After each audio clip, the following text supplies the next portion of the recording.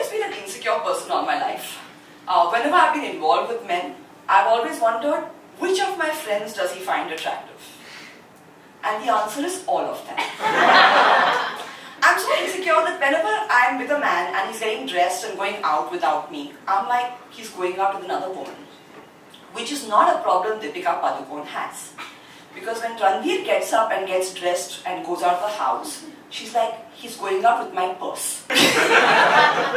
I'm sure the neighbors see him in the lift and they're like, Deepika, is he going to the Met Gala or to the Pride Parade? And she's like, no, he's going to Nature's Basket. We've run out of it.